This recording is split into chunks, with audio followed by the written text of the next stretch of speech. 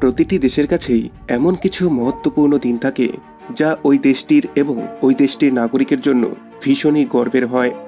এমন একটি অ্যাচিভমেন্ট প্রাপ্তি করেছে আমাদের ISRO, Indian space research organisation, আমাদের ভারতের গর্ব। গত 22 জুলাই 2019-এ দুপুর 2:43 চন্দ্রযান 2কে শ্রীহরিকোটা সতীশ ধাওয়ান স্পেস স্টেশন থেকে লঞ্চ করা হয়। আমরা নাসার 1969 সালের অ্যাপোলো মুন ল্যান্ডিং মিশনের সম্পর্কে শুনেছি, যা একটি ঐতিহাসিক ঘটনা ছিল, কিন্তু আমরা তার সাক্ষী হতে পাইনি। আমেরিকার মুন ল্যান্ডিংয়ের 50 বছর পর ইসরো এমন একটি কাজ করেছে যার সাক্ষী আমরা, এবং আমরা ভবিষ্যতেও এটাকে গর্বের সাথে বলতে পারবো। কিন্তু ইসরোর এই পথ চলা মোটেও সহজ নয়।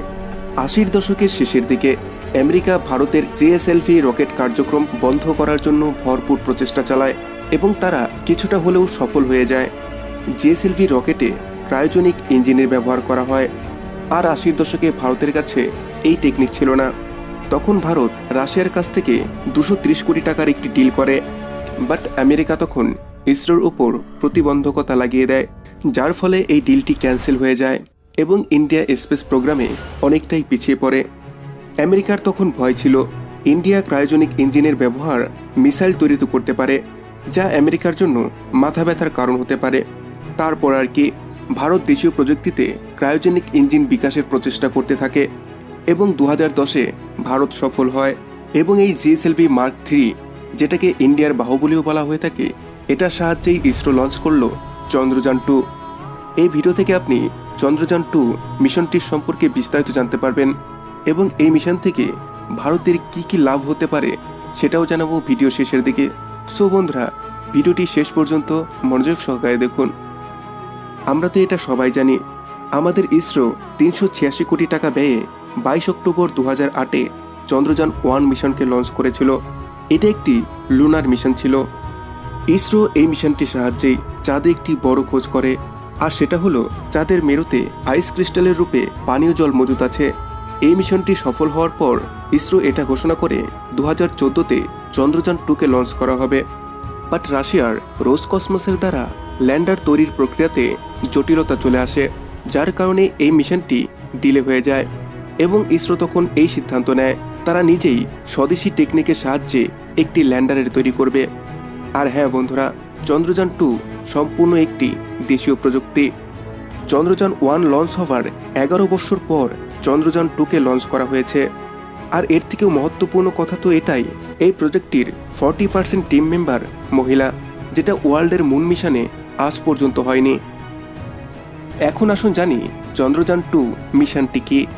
চন্দ্রযান 2-এ মোশন প্ল্যানিং টেকনোলজি আর ম্যাপিং জেনারেশন টেকনোলজির ব্যবহার করা হয়েছে, যেটা সবথেকে অ্যাডভান্স টেকনোলজি। ইসরোর এই মিশনটিতে খরচ হয়েছে 978 কোটি টাকা। জিএসএলভি মার্ক 3 এটা একটি বাহুবলী রকেট।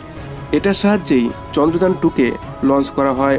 এটার ম্যাস 3877 কেজি, আর এটাকে এখনো পর্যন্ত সবথেকে বেশি পাওয়ারফুল মনে করা হয়। এটার মধ্যে একটি ল্যান্ডার, অরবিটার আর একটি রোভার আছে। 1471 কেজি ওজনের ল্যান্ডার চাঁদের বুকে ল্যান্ড করবে। ইসরো এটার নাম দিয়েছেন বিক্রম। এই ল্যান্ডারটি এটার ভেতরে সায়েন্টিফিক পেলোড নিয়ে যাচ্ছে, যেগুলো মুন সারফেসে সায়েন্টিফিক এক্সপেরিমেন্ট করবে। ল্যান্ডার থ্রাস্টারকে অপোজিট ডিরেকশনে ফায়ার করবে যেন ল্যান্ডিং সফট এবং স্মুথ হতে পারে। অপরদিকে অরবিটার চাঁদের অরবিটে পরিক্রমা করবে এবং অ্যাডভান্স ম্যাপিং টেকনোলজির সাহায্যে চাঁদের আউটার অ্যাটমসফিয়ারের অধ্যয়ন করবে। এই ল্যান্ডারে থাকা রোভারটির নাম রাখা হয়েছে প্রজ্ঞান। এটা চাঁদের ভূমি থেকে ধুলো, মাটি এবং পাথর সংগ্রহ করবে, আর সেই সাথে চাঁদের পৃষ্ঠের পিকচার পাঠাবে, যেটার সাহায্যে আমরা চাঁদের সম্পর্কে আরও অনেক অজানা তথ্যকে জানতে পারবো। এই মিশনটি আমাদের কাছে মহত্বপূর্ণ এই কারণে, কারণ এই রকম মহত্বপূর্ণ মিশন মাত্র 3টি দেশই করতে পেরেছে, আমেরিকা, রাশিয়া আর চায়না। আমরা এই পৃথিবীর 4র্থ দেশ হব যারা চাঁদে সফট ল্যান্ডিং করতে যাচ্ছি। কিন্তু এটা ঠিক, চাঁদে পৌঁছানো মোটেও সহজ কিছু নয়।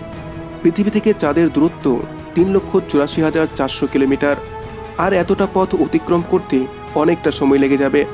এর জন্য অনুমান করা হচ্ছে 14 অথবা 15 সেপ্টেম্বর 2019-এ চন্দ্রযান 2 চাঁদের ভূমিতে ল্যান্ড করবে। ইসরোর এই মুন মিশনটি একটি বড় চ্যালেঞ্জ। কারণ ইসরো ল্যান্ডারকে ল্যান্ড করার জন্য চাঁদের সাউথ পোলকে সিলেক্ট করেছে, যেটাকে চাঁদের ডার্ক সাইড বলা হয়। চাঁদের ডার্ক সাইড নিয়ে তৈরি করা এই ভিডিওটি দেখতে পারেন, যেটার লিঙ্ক নিচে ডেসক্রিপশানে এবং ওপর আই কার্ডে দেওয়া থাকলো। আমরা জানি চাঁদ আমাদের পৃথিবীর পরিক্রমা করে। যতটা সময় চাঁদকে আমাদের পৃথিবীর পরিক্রমা করতে লাগে, ঠিক ততটাই সময় চাঁদকে তার নিজের অ্যাক্সেস পয়েন্টে ঘুরতে সময় লাগে, যেটা প্রায় 28 দিনের কাছাকাছি। এর জন্যই চাঁদে 14 দিন এক নাগারে দিন আর অপরদিকে 14 দিন এক নাগারে রাত হয়ে থাকে। চাঁদের তাপমাত্রা ভীষণই ভয়ঙ্কর হয়ে থাকে। দিনের বেলাতে তাপমাত্রা 130 ডিগ্রি সেলসিয়াস আর রাতের বেলাতে এই তাপমাত্রা -173 ডিগ্রি সেলসিয়াসে পৌঁছিয়ে যায়।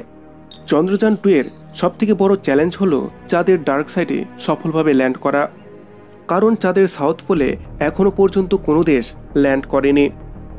চন্দ্রযান 2 আমাদের ভবিষ্যতের 2022-এর হিউম্যান স্পেস মিশন এবং তারপর human moon mission Chandrayaan 3-কে inspire করবে।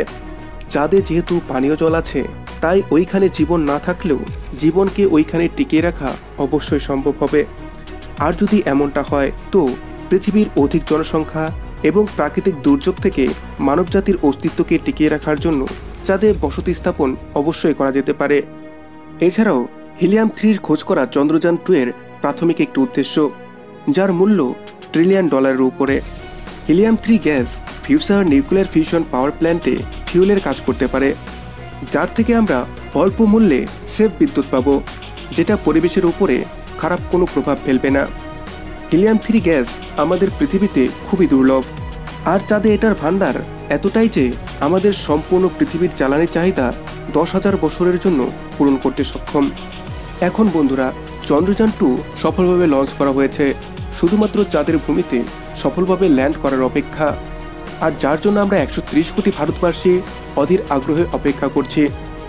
ইসরোর প্রতি শুভকামনা জানিয়ে আজকের এই ভিডিওটি এইখানেই শেষ করছি। ভিডিওটি কেমন লাগলো সেটা আমাকে অবশ্যই কমেন্টে জানাবেন। যদি ভিডিওটি ভালো লেগে থাকে তাহলে ভিডিওটিকে অবশ্যই লাইক করুন, কমেন্ট করুন এবং আপনার বন্ধুদের সাথে শেয়ার করুন। সেই সাথে আপনি যদি আমার এই চ্যানেলটিতে নতুন হয়ে থাকেন, তাহলে সায়েন্টিফিক ভিডিওর সমস্ত লেটেস্ট আপডেট সবার আগে পাওয়ার জন্য আমার এই চ্যানেলটিকে সাবস্ক্রাইব করুন আর বেল আইকনে ক্লিক করুন। নেক্সট টাইম এরকমই কোনো সায়েন্টিফিক এবং থটফুল ভিডিও নিয়ে আপনাদের সামনে হাজির হব। Thanks for watching, take care, Joy Hind.